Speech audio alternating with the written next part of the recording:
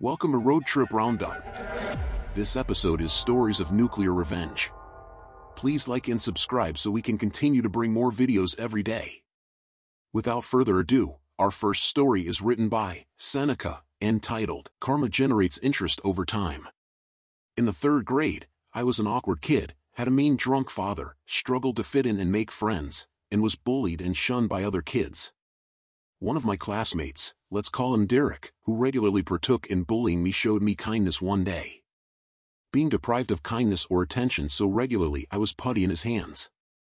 He hung out with me during recess when I was usually alone. We laughed and talked about girls we like, and he even apologized for being an asshole to me. The reason he was nice to me was because I had brought a very popular, expensive Batman action figure to school with me to pass the time since I was alone mostly. I saved allowance and mowed lawns for 2 months to buy that toy. Everyone wanted one. By the end of the day, he asked me if he could borrow the action figure, and like the naive, socially inept kid I was, I trusted him with it. The deal was to return it the following morning. I went home so happy, completely fooled, I never suspected a thing. The following day he completely ignored me. When I tried to talk to him, he acted like I was crazy. When I asked him to return the action figure, he simply said, "You never gave me any Batman, maybe you imagine it," and when I persisted, he threatened to beat my ass. When I complained to my teacher, I was told that it was my own fault for bringing toys to school. I was afraid they would involve my father, so I dropped it. I couldn't let my father know, or I would be called a pussy and have my ass beat and punished for the next 2 weeks. What's worse is Derek told all the girls that I confided to him about fancying that I lusted after them and that I wanked to them. I was a social outcast before that, but at least I was tolerated. But after his smear campaign with the girls, I was a leper. People wouldn't even look me in the eyes, not even the teachers. Kids started throwing stones at me and sabotaged and vandalized my property. It was hell. I did nothing about it but cry. I was just a weak-willed kid after all, but to this day I wish I'd bit someone's ear off or something, anything in retaliation. After a while the bullying died down. I focused on my studies and started getting good grades. Derek started talking to me again, but I ignored him completely. Sometimes he would repeat, "Why are you being such a baby? You didn't give me anything, you imagine it." By the end of the year, we moved houses and I transferred to another school not far away. Things were much better there. I finally had friends and I was not as naive anymore, so I was not as easily targeted. But I was still mostly me and still got picked on now and then. Over the years I became somewhat of a delinquent, and in high school, I got into regular fights. I may have been overcompensating for the lack of a spine I had in my younger years. I bartended in nightclubs, hotels, and cruise liners in my early 20s. This helped me a lot to be more socially adept and to understand social dynamics and human nature. I finished trade school and qualified as an electrician and later as a plumber. I know water and electricity, but believe it or not, I thought it was ingenious at the time. I started my own business, developed a reputation for excellent workmanship in my local area, and did well for myself. When I was 29, I'm 36 now. I received a call out at 2 in the morning for a flooding emergency at a local residence. When I got there, the place was a mess. Water was jetting out of a burst pipe and electrical equipment was shorted. It was highly dangerous. The living room floor was caved in due to a sinkhole. I was met by the wife, let's call her Jane, hysterical and beside herself. She somehow thought that she was responsible, which I found odd. I assured her that it couldn't possibly be her fault. He arrived not 5 minutes later. His demeanor was irate and he didn't greet or shake my hand when I offered. I recognized him immediately, Derek from all those years ago. He demanded to know why I have not begun fixing the issue yet. I was professional and told him what I'd told the wife in terms of costs, but I hid the written quote in my vehicle. I told him who I was and acted happy to see him, assuring him that he was in good hands. After a while of arguing with his wife, he seemed to calm down and joked around with me. I knew I had fooled him. We talked about our careers, kids, and our school days. I gave him tips and fake recommendations. We got along great and his trust was easy to gain. He must have thought of me as a complete sucker. I assured him that he was in good hands and this would be fixed in no time. I was careful not to start any actual work on the property. Doing the smallest thing would make me responsible for all of it. Derek left after an hour or so and his wife stayed behind. I started my revenge. When I was doing my assessment, I noticed that most of the building did not comply with city regulations and did not adhere to the registered and approved plans.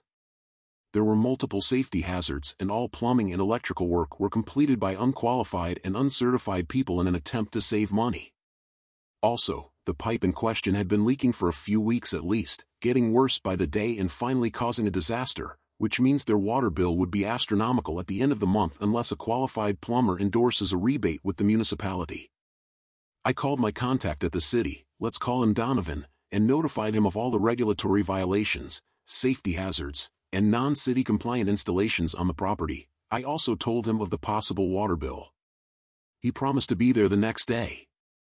I immediately started photographing and documenting. The following morning my contact was there at 10. He had a field day. He informed Derek's wife of the calamity that was to come. They would be forced to tear down all the building additions, remove all the uncertified plumbing and wiring installations, have the plans reapproved, and start from scratch, which is an estimated loss of approximately $950,000. Derek was there in minutes. He was livid. He quickly threatened legal action, but Donovan simply told him that he had more than enough photographic evidence to have the property declared invalid within a week if Derek did not comply in writing. Donovan reminded Derek that he does this for a living and that the city has more legal resources to waste money on. I left Derek an invoice for my time just to smear salt in the wound and took my leave. Later he called me every name under the sun. I remained silent and he hung up. He went on a Facebook rant about me, which was a bad idea. All of the community stood up for me and it started a storytelling competition where all kinds of people revealed stories of unsavory things Derek did to them in the past. Apparently, Derek has always been an asshole. He never changed. One day he called me and asked to meet. He sounded defeated and depressed, so I decided to meet and see what was up. I met him at a local busy convenience store. I know better than to take Derek the Weasel at face value, so noticed quickly when he laid his phone screen down on the table. I knew he may be recording the conversation. He apologized for his behavior, which surprised me, and told me that this whole dilemma has all but bankrupted him. He told me he took out a loan for the building additions and cut corners to save money, that everyone does it. He showed me the water bill, which was nearly $80,000, a problem easily erased with a qualified plumber's signature and endorsement. I refused. He got irate again. Then he asked me, "Why did you do this to me? I know I was a dick to you when we were kids, but I don't deserve to have my and my wife's lives ruined because of mistakes I made when I was a kid. What kind of person are you? You told me I was in good hands. I trusted you, you assured me you would help me, then you stabbed me in the back. You quoted me only a few hundred and told me not to worry." I replied, "I said no such thing. Derek, stop lying. You told me that it would cost a few hundred, maybe less. I heard you say it. You promised to help me and gave me recommendations. Why are you doing this to me?" "Seneca, Derek, you must have imagined it." I looked him in the eye. He knew exactly why I said that, the same thing he told me almost 20 years ago. I repeated just to drive it home. "Seneca, you're being a baby. I never quoted you for anything, you imagine it." He knew I was destroying him financially because of a Batman action figure he stole from me 20 years ago. I could see it in his eyes, but he couldn't bring himself to say it. His expression was a mixture of astonishment and disgust. I looked him dead in the eyes for a few seconds for effect, then got up and left. I slept like a baby that night and had a goofy smile all week after. He tried calling a few times but sent him a text stating that further harassment will be met with legal action. "Derek, you know what your real name is, and what mine is. If in the future you read this and realize how I screwed you over, remember how costly that little Batman action figure was to you after years of accumulated interest and karma." The look of despair on your face when you realized why you were ruined was delicious. I cackled maniacally on the drive home from that convenience store. It was time for you to pay the piper. And if you think this will help you legally, go ahead and try. It won't, so don't waste your time. Or rather do, waste as much time and money. I welcome being even more of a financial inconvenience to your life. Fuck you, Derek. Edit, if the monetary amounts confuse you, I don't live in the USA. Divide the amounts by 8 and you have a rough estimate of the exchange rate. Our second story is written by Most Aggrieved and is called All Army Service Records Lost. Using phone, so apologies for formatting errors.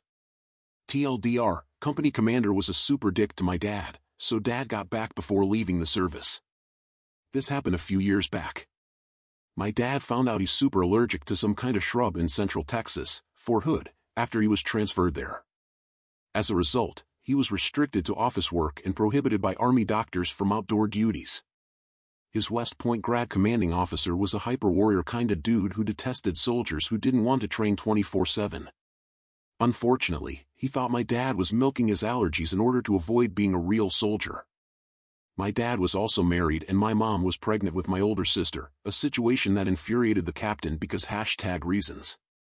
The CO never, ever passed an opportunity to humiliate my dad by questioning his manhood, doubting his commitment to protecting the Constitution, disparaging his duties, etc. The CO would call him out in front of the company or debase him in front of higher HQ staff. He'd call the house at 6 a.m. on Sunday and order Dad in for bullshit reasons, anything to piss him off. In short, he made his life a living hell. For what it's worth, the first sergeant loved my dad's work performance and said so privately. When my dad got orders to leave active duty, which enraged the CO, he found out that the CO received orders for an assignment that was a notch needed to guarantee promotions as well as other plum jobs. Dad decided to fuck with his official records before leaving. As company clerk, he had full access to unit personnel files, orders, etc., which meant he also had keys to the building as well. This was during the pre-digital, pre-computer era. The night before my dad was to get out, he took all of the captain's personnel folders and mailed them separately and anonymously to various posts around the globe, knowing full well it would take weeks to deliver them to geographically unrelated unit mailrooms around the world that may or may not open the packages in order to return them. It just so happened that the unit was in the field for a 2-week exercise on the day my dad left, which meant a skeleton crew would man the phones and mow lawns until they returned from the field. No one was the wiser for weeks. One of my dad's old poker-playing sergeant buds wrote a few months later telling him that the captain went ballistic, that the missing files seriously damaged the fuckface of a captain's career prospects since some of the files were lost in the system. Therefore, the coveted assignment orders were cancelled and the entire personnel record had to be reconstructed manually by the Department of the Army. My dad said it was a teaching moment for the cruel asshole that you should never fuck with your unit clerk, because even chairborne rangers know how to seriously wound enemies, foreign and domestic. Our third story is written by Hihaba and is called I, 15 Male, Indirectly Caused the Death of My Abusive Ex-Stepdad. I'm on mobile, so I apologize if this is hard to read. And to any mod, if this isn't Nuclear Revenge enough, then please tell me and I'll post somewhere else. I also will like to state there will be a bit of background information, so if you don't want to read it, skip to the karma. If you want a TLDR, go to the bottom. Now on to the story. Backstory. When I was 9, my mom met a man who, for the sake of the story, we'll call Jay. Jay was an unremarkable man. He was a chef and he was from New York, living in South Philadelphia at the time. My mom, being emotionally unstable, decided to give him a try after lots of past relationships not working out. Seriously, she has a bad taste in men. And I feel it is a good time to mention my dad is dead from a drug overdose. Philadelphia, man, drugs are everywhere. So my mom was desperate for someone to be that guy who was good for her and me. She gives Jay a chance and out of nowhere, boom, Jay has cancer. Came out of the blue and my mom's heartstrings were pulled by him and she was attached to him for good. I was 9 at the time, so of course I was a stupid kid who never thought my mom could be wrong. Well, I didn't notice her getting black eyes, but my grandfather did. So one day at a corner store in my neighborhood, he decided to beat Jay black and blue. He was stuck on the couch for days, and looking back it brings a smile to my face. But he convinced my mom that my grandmother, who was manipulative, manipulated my grandfather to beat him up, so we have to move.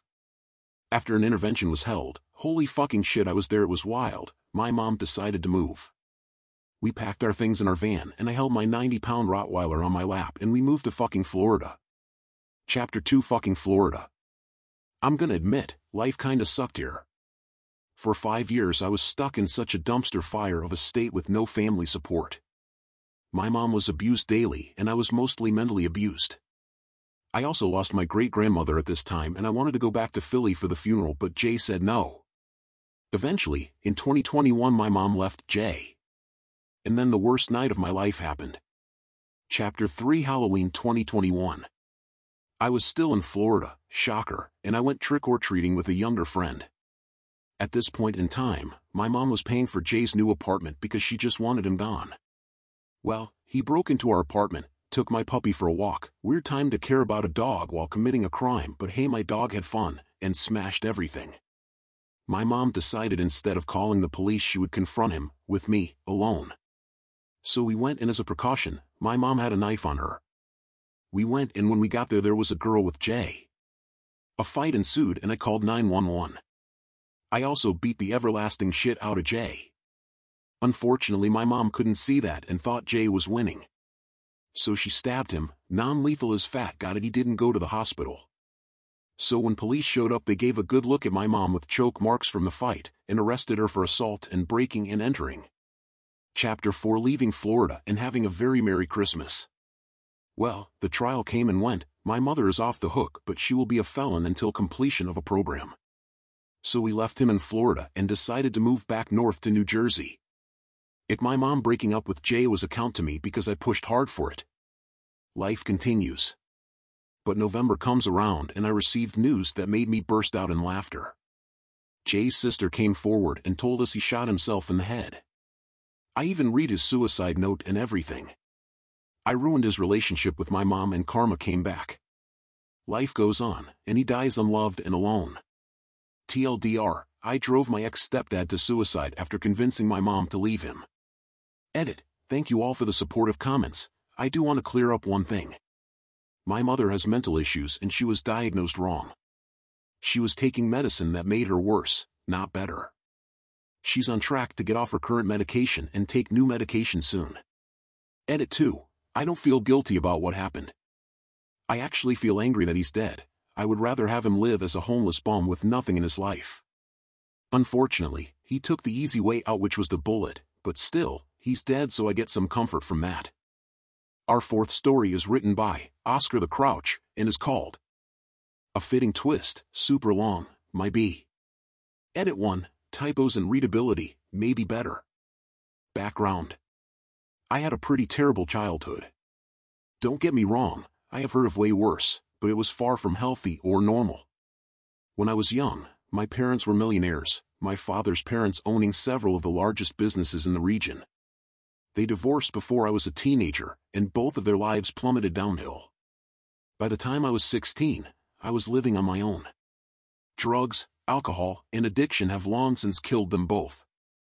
Neither of them ever worked a job since I was a teenager. Both of them died homeless before the age of 50. Situation. I joined the military and left town without ever looking back. As more years passed, I added more and more distance, physically and mentally, from my parents. When I was 20, I learned that my mother had been arrested for stealing a large sum of money from my grandmother, who was living on her own but in the beginning stages of Alzheimer's. The state ended up pressing charges against my mother because my grandmother would not. The detective told me that they had to because my mom and her POS boyfriend were fueling the criminal underground where she lived. I was lost and shocked. I knew my mother had problems, but until this moment, I had always viewed her as a sort of forest hippie. This is the moment that is the catalyst for my nuclear revenge. You see, my grandmother was pretty wealthy. Terrified that she would be locked away in an old folks' home, she entertained the leeching of my mother and POS guy. The problem is that it was never enough. Even after my grandmother bought my mother a house down the street from her, she continued to rob her own mother blind. She also fed my underage sister a stream of drugs and brought her in on the con. It ultimately resulted in my mother and sister getting their first felony conviction. Grand theft and check fraud, which my mother tried to pin on her own daughter, because she was just a minor. A few years later, I was newly married with my first child and freshly returned from my first deployment to Iraq. We just completed another move across the country, and I am starting a new job at a new unit. I get home from work and have a strange short voicemail from my uncle, who is like the okayest guy I have ever met. It literally just says, "My mom is in the psych ward at the big hospital in her town. She left everything in your name. I'm flying back home." This is where I learned that the legal document my grandma had me sign when I was 16 made me the executor of her estate, power of attorney, etc. My unit arranges a very generous amount of time off to fly across the country and deal with this bizarre scenario. She lived alone in this massive house. My mom had destroyed the house my grandmother bought her, then moved into grandma's house on the auspices of caring for her. There were so many fleas inside that the contractors I hired to make repairs wouldn't go inside. Needles were everywhere, and for some reason, everything was an ashtray. It was an insane thing to witness/experience. I still refused to interact with my mom at this point of my life, but now that I had the keys to the kingdom, aka access to the pot o' gold, she tried to worm back into my life with renewed vigor. I always just told her to fuck off. My grandmother, in the meantime, had been deemed unfit to live on her own. I was 23, with a new baby in marriage, if you remember, so I made the poor decision to put my grandmother into a nursing home. I fixed up the house, rented it to create passive income so she would not deplete her savings, and headed back home. Of course, Grandma is spicy and got kicked out of her swanky retirement home when she broke a coffee cup over some other lady's head for snooping around in her room. She was apparently wearing my grandmother's shoes when she got clocked. The same woman, a resident, had propositioned me in front of my wife when we were touring the facility. She was a different kind of the same spicy as Grandma. Her only option after the incident was a psych ward. So my senile grandmother moved in with my family, and she lived with us for more than 5 years until her care was just out of our capability. This is about the time that I exacted my revenge. The nuclear option. When the state filed charges against my mother, way back when I was 20, part of her restitution included a lien that was placed against her property in the name of my grandmother for a little less than $100,000. Some years later, my mother had not paid her property taxes in so long that she was about to lose the house. She called me to explain that the lien would not be paid if the house was auctioned, which I knew was not true, but I saw an opportunity. I eventually worked out a deal with her. She would sign the deed over to me, and I would then sell the house and pay for her to move somewhere else. I fly to town, meet her, and sign the deed over. She expected me to use my name and credit to get her a luxury apartment. She also wanted me to buy her a new truck, and let's not forget the moving company. I rented her a U-Haul truck and got her a storage unit that I had paid for 6 months. Then I put her and Shithead up in an extended stay for a little while. I fixed up the property and sold it to the same rental group that bought my grandmother's house shortly before. I used the money to buy annuities that enable my grandmother to live in a normal house with a live-in nurse and care at a 1-to-4 ratio. Which is amazing for her. She still might run out of money because of what my mother did, and I honestly don't know what will happen then. She's got some years before I have to worry, and she's just shy of 100. My mother was on the street within 6 months. The last time I saw her, she looked like the crazy person who lives under a bridge. She did at one point. She was covered in sores, balding, and methed out. She'd received a Social Security disability back payment of what would have been a significant amount for her. She died in a hospital less than 3 days later. Partied herself to death. The POS dropped her off at the curb and never saw her again. I told the dude I would give him some money if he gave me the key to the storage unit. Somehow, years later, she had managed to keep it. I shared the loot with my siblings, gave POS $100, and closed that chapter of my life permanently. Our fifth story is written by DFS Not Randy Marsh, and is called Dude Pays Me in Counterfeit Currency, Immediately Gets Arrested. Shared this in the comments of another post, and was recommended to share it here. Years ago, roughly 2010, when I was doing pizza delivery, I delivered on campus. Pretty standard procedure, call the customer and wait in the parking lot. Buddy comes down, hands me the money, takes the pizza and walks away. Then he starts to run. I look in my hand, and one of the $10 bills is ripped in half, and the $20 is horribly counterfeit. The dude is already back in his dorm, and it's pass activated, so I can't even get in. Then I remembered I have his number in my phone from when I called him.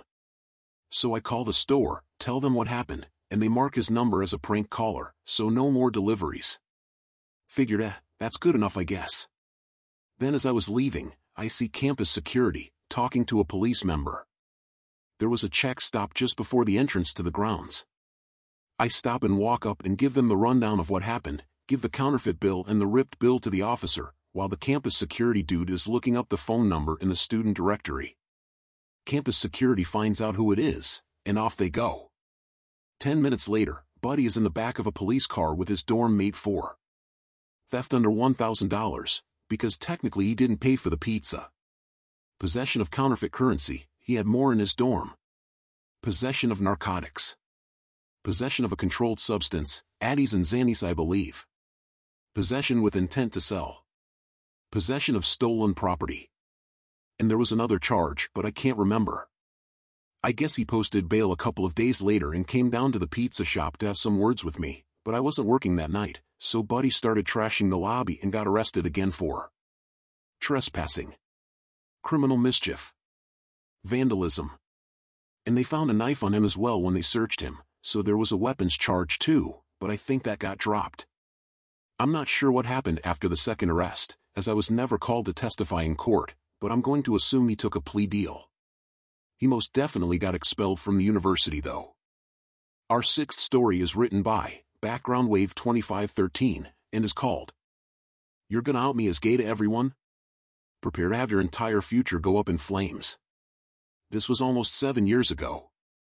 I grew up in a small town from Mick Country. Always knew I was gay, everyone else is homophobic, was planning on staying in the closet till I move out, etc. You know the song. 7 years ago, a certain senator from Vermont announced his candidacy for President of the United States, and me being the edgy high school senior who couldn't keep his mouth shut, I went all in on the online activism. Mostly on Reddit, r/SanderForPresident, but most importantly on Twitter where I had a fan account with 10k followers that I wouldn't shut up about. This didn't go over well with everyone, but people knew my politics and I was just a terminally online 17-year-old high schooler, so no one took it seriously. I guess my parents got a few comments at church, but that was about it. Even at school, I lacked self-awareness and wouldn't shut up about the Democratic primaries. I wasn't antisocial or anything, but most of the people I hung out with were dorkier than me, and at least as unself-aware. Here's one thing I didn't account for: if you harass your entire rural hick town to follow your Twitter account, maybe don't use that account to like gay porn. These were likes from half a year prior, so you had to scroll a while to find them. But a guy from one of my classes, let's call him Alex, went through that trouble and sent screenshots to practically everyone at school plus my parents. This wasn't easy for me, but the landing was softer than I expected. My parents took a week or so to adjust but were eventually fine with it. Other adults in town avoided me, but that wasn't much of a change, and people at school picked on me for a while, but it dwindled down fast.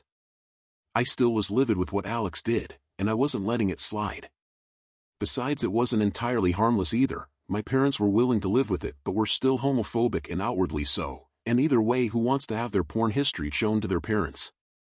Alex was a top-of-the-class straight-A student with Ivy League aspirations, and definitely Ivy League qualifications, plus he could go the legacy route through his dad. His future was also fully dependent on his parents' money. I needed to hit these two aspects of Alex's life and turn them into smoke. Alex's parents were kind of the movie cliché of small-town rich folk: old money, dad is a lawyer, good standing with the community and the church, conservative, involved in local and state politics, etc. Alex was a spoiled rich kid. Nothing intrinsically wrong with that, but it comes with its fair share of rebellious dumb things you do as a spoiled rich kid. So here's how I used his past to destroy his future. Alex dealt drugs for a month when he was 15. Again, he was a well-put-together valedictorian, so totally out of place, but he just wanted to do something on the edge, I suppose. I knew this because we bought our weed from him through a friend one time. He still had the conversations and was more than happy to oblige by handing me the screenshots which I sent to his parents. They obviously accused me of fabricating them out of revenge, so I asked my friend to show them the conversation firsthand next Sunday after the sermon, which he did. A year before outing me, he impregnated a girl who ended up getting an abortion he paid for, with the quid pro quo she wouldn't say who the father is. It was already too late for her since her parents knew she was pregnant, so she didn't mind taking the entire fall herself. I knew that girl pretty well. We weren't friends, but we were close politically and would have the occasional discussion.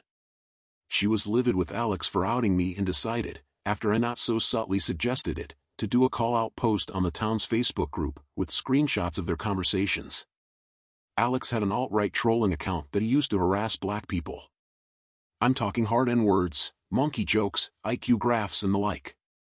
Multiple people, mostly the one black kid who went to the school, reported him, but it was practically impossible to prove he was behind the account until I realized he sometimes logged into it on the school's computers and gave that as a tip to the principal.